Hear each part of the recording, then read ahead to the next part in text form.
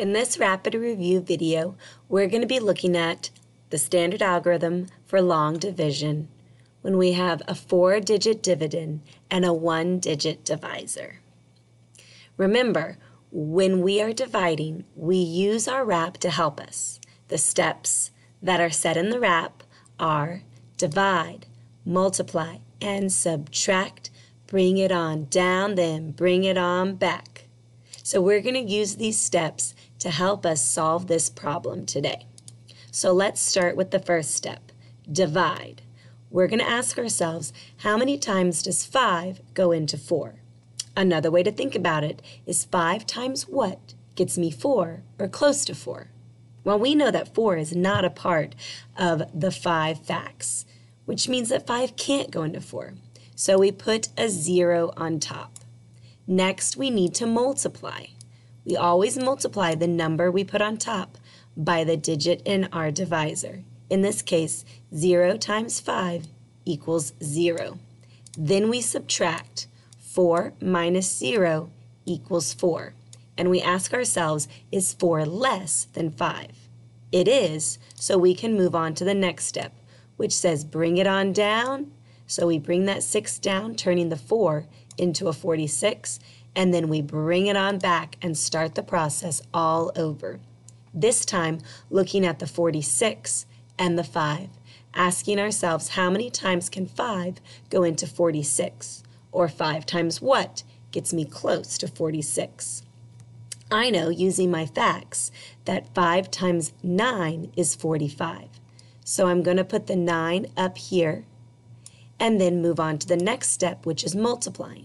9 times 5 is 45. Now I can subtract. 46 minus 45 equals 1. And I ask myself, is 1 less than 5? It is, so I can keep going.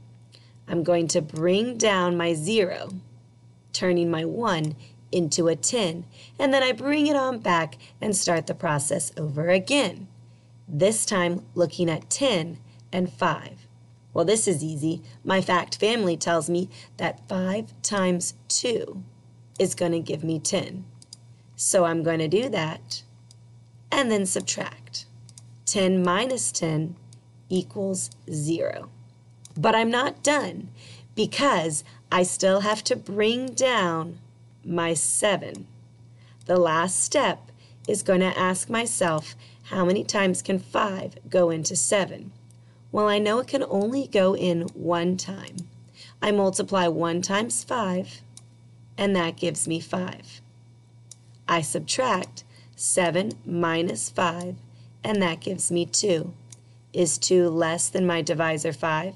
It is. So because there's nothing else for me to pull down, that becomes my remainder. So the quotient is 921 with a remainder of 2. Now I always check my work. In order to check my work, I'm going to take my quotient, 921, and I'm going to multiply it by my divisor, 5. 5 times 1 is 5. 5 times 2 is 10. Carry the 1, bring down the 0. 5 times 9 is 45, plus 1 is 46. Don't worry, it's okay that it doesn't match your dividend yet because I still have to add in my remainder.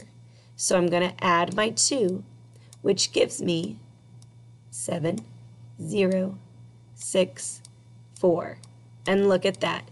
It's the same as my dividend, which means I got the problem correct. 4,607 divided by 5 is 921 with a remainder of 2. And that's how we divide using the standard algorithm for long division. Just remember to divide, multiply, and subtract. Bring it on down and bring it on back. Thanks for watching.